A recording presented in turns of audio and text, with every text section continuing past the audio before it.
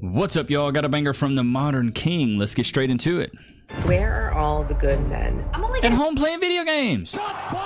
Doing their own thing. say this once, and it's probably gonna piss off a lot of single women, but those are the ones who need to turn their volume up.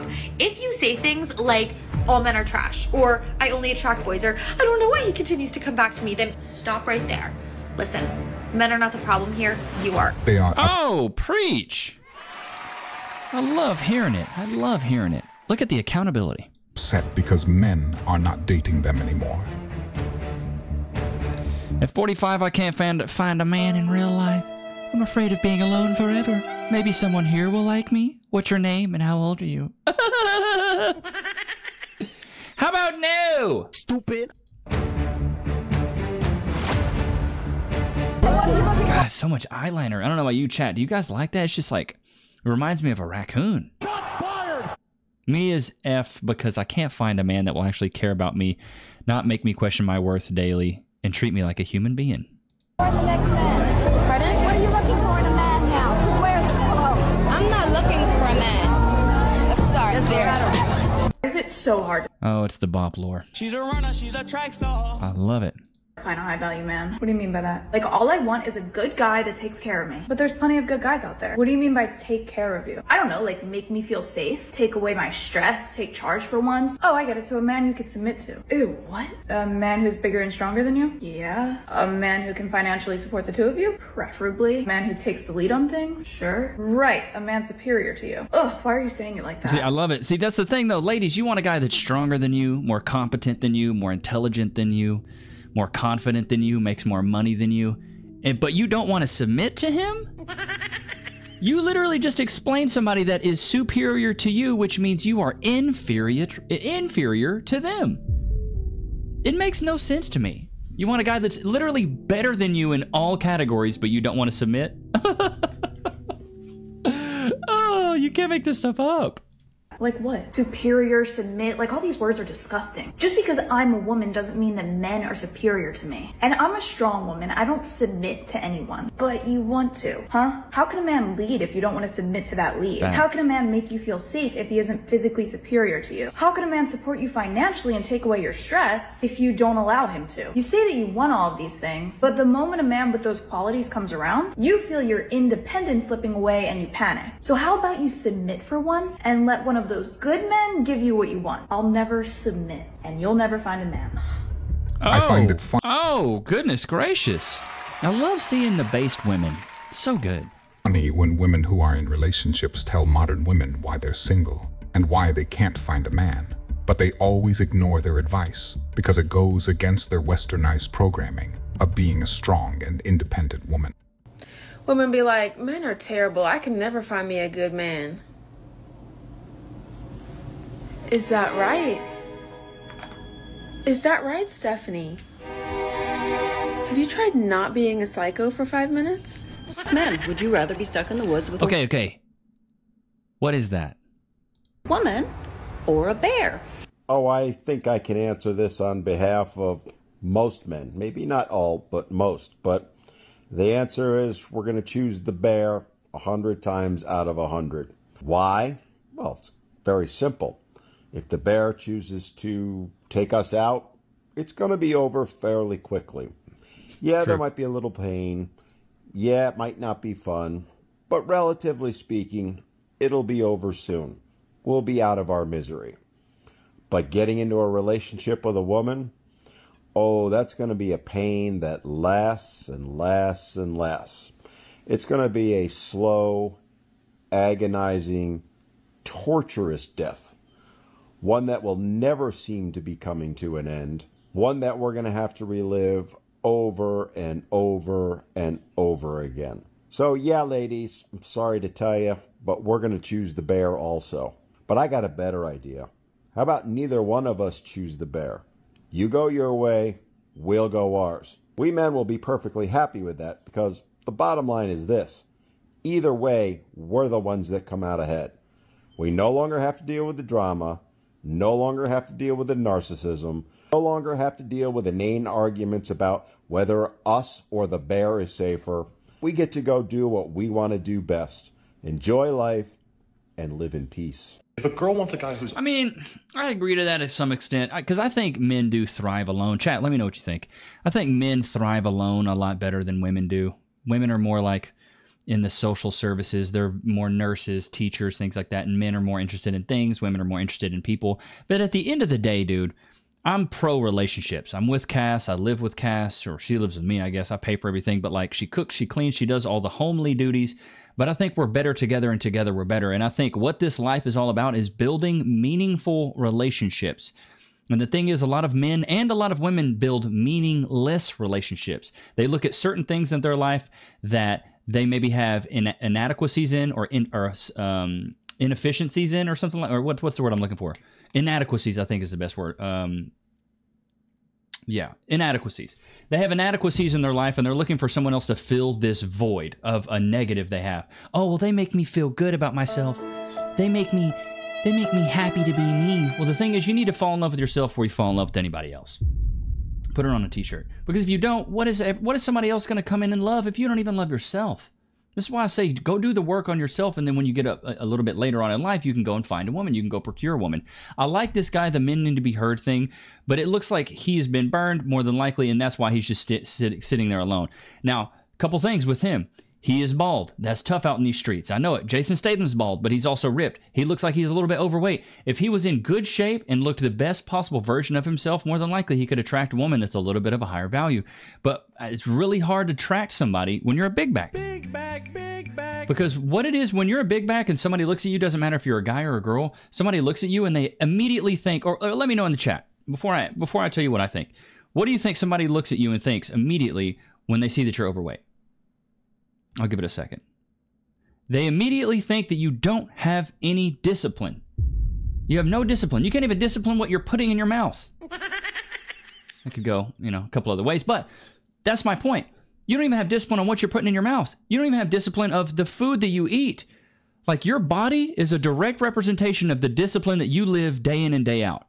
I'm 6'2", 180 pounds. I go to the gym 3 days a week. I walk 4 to 5 days a week. I get 10,000 steps a day. I could send it to you guys in the Discord. I've gotten 10,000 steps for the past 3 months straight. 10,000 steps per day. But it's that discipline. And when somebody looks at me, I'm dressed well. I smell good. My hair's taken care of. My beard's taken care of. People take me serious because I look like I need to be taken seriously. Put it on a t-shirt. People take me serious because I look like I need to be taken seriously. I don't look like I'm somebody to clown with or joke with. But when you're a slob, people aren't going to take you serious. They're not going to respect you. People respect you as much as you respect yourself. It's just like being a porn star or a stripper or something like that. You're a marketer. Other people are salesmen. You're marketing what you are and how people should perceive you. Perception versus perspective. Your perspective of yourself is that you're a great person, but you're not perceived that way. You got to be the full package. And the point of the channel is to kind of motivate you guys to be the best versions of yourself, because you're going to feel better about it. And then you'll attract the right people in your life. Older, it's a preference. If a guy wants a girl who's younger, it's creepy and immature. If a girl doesn't want to date a short guy, it's a preference. If a guy doesn't want to date a girl that's overweight, he's an asshole who's not focused on the things that matter. If a girl wants a guy who can take charge, it's a preference. If a guy wants a girl who will submit to his lead, he's, you guessed it, misogynistic. If a girl sets a boundary, it's empowering. If a guy sets a boundary, it's controlling. Women have preferences, men have something wrong with them. This isn't a double standard. Well, it's women have preferences, men have insecurities. That's what they call it. Just illogical. So why does anyone accept it? Men aren't accepting it anymore, which is... Well, and that's why a lot of men are going their own way. And the thing is, like, I'm pro relationships. A lot of you guys might not be, and I'm cool with that. If you want to go your own way, do your own thing, bro. Like, it's cool. It's cool. I'm cool with that. As long as you're happy and you're not hurting anyone, that's what I really care about. And are you a productive citizen of, this economy, this society? Are you doing something that's helping somebody other than yourself? I think when you live like a very selfish life, it's just not very rewarding. I think you need to do something that's outside of yourself. That's why I get a lot out of doing this YouTube channel. I get a lot out of helping you guys out. Like, you guys reach out to me on Discord. I really appreciate all the love, all the support. So, like, that gives me a reason to want to wake up every day and record more content and connect more with you guys and help out as much as I can. That my girlfriend will not be wearing this Halloween. I'm sorry, babe, but you're not wearing that. He then goes to show an array of adult costumes that he would not want his girlfriend to wear. And what really threw me off was this comment here. We don't care. If you are somebody who thinks like this, I really need you to ask yourself why. Like, I'm really serious. What makes you believe that your girlfriend wearing something she wants to wear makes her unloyal? Are you concerned about her, or are you concerned about other men? Are you concerned that other men are going to be attracted to her? I think it boils down to this idea that when women do something that catches the attention of men, she's doing it for their attention. And she's not. The whole video just yelled, "I'm insecure." Well, if she's not, then why doesn't she just stay at home? You want to wear something skimpy? Wear it at the crib. Take some pictures on your phone and just save it on your camera roll. But the thing is, these ladies want to be seen out and about. Cass doesn't ever want to dress up again. I mean, we dressed up when we were in our 20s, but now that we're older, bro, she's like, I don't want to dress like that. And the thing is, if you don't trust your man enough to know that he doesn't want you to wear that stuff because he is a man. He thinks like a man, and he knows what other men are going to think. And once again, women are marketers and men are salesmen. So if you're out there marketing that you are 304 for the streets, she's a runner, she's a track star. Men are more than likely going to think that. They're going to think, oh, it's not just his. Like, she's not just his. She's for us. Like, no, that's not what we want.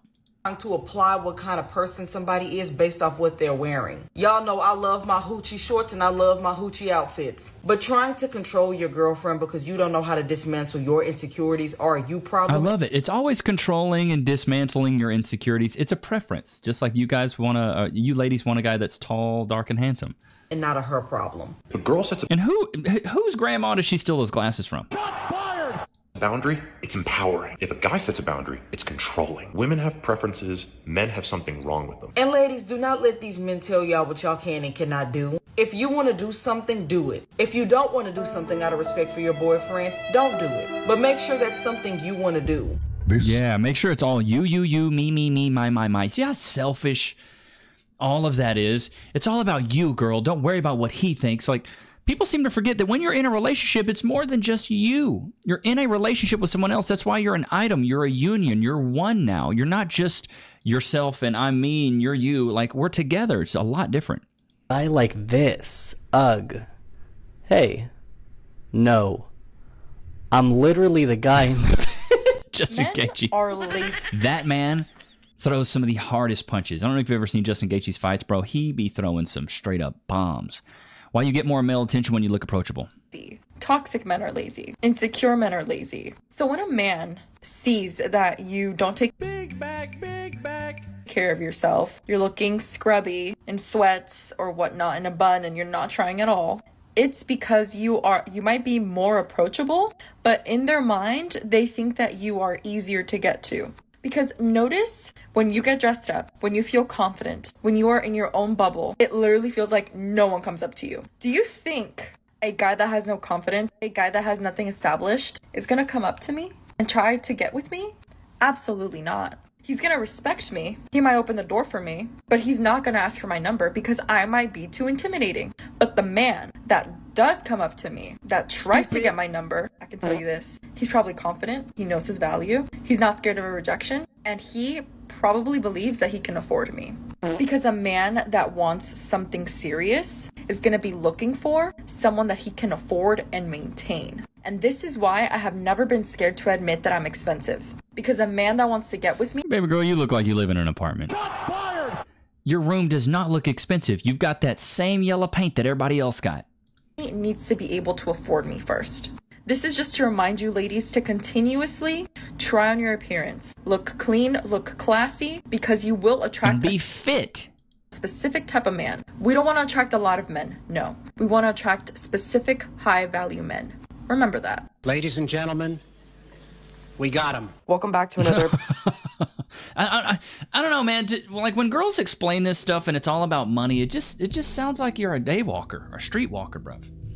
Somebody want some jerky? Sit. Wait. You sniffing it like you ain't gonna eat it. Free. Go to your place.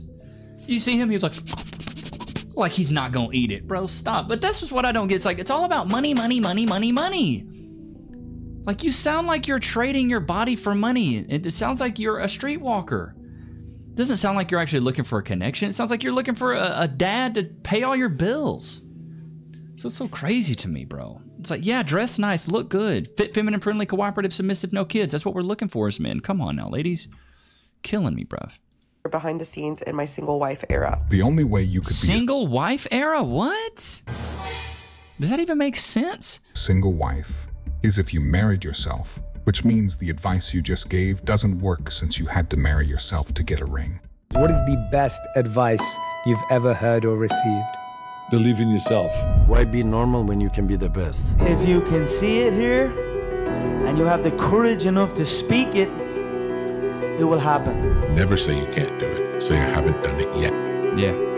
I haven't done it yet. Discipline is doing what you hate to do, but doing it like you love it. I'm telling you, dude, discipline, bro. Discipline. Magic you are looking for is in the is in the work that you're avoiding, I think. Work you're avoiding. Never fear a storm.